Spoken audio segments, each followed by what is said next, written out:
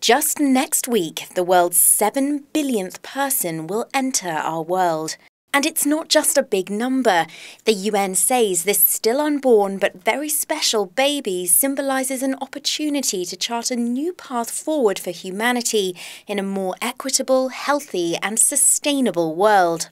A world of 7 billion can have thriving cities, productive labour forces that fuel economies, and in particular youth populations that contribute to the well-being of societies. Babatunde Osotimehin is the head of the United Nations Population Fund, UNFPA. Out of the 7 billion people that we're talking about, 1.8 billion are young people. And 90% of them are in the developing world.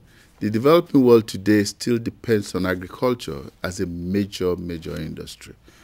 Why don't we engage them and give them the tools, the skills, and the opportunities, and the financing to be entrepreneurs of that green revolution going forward.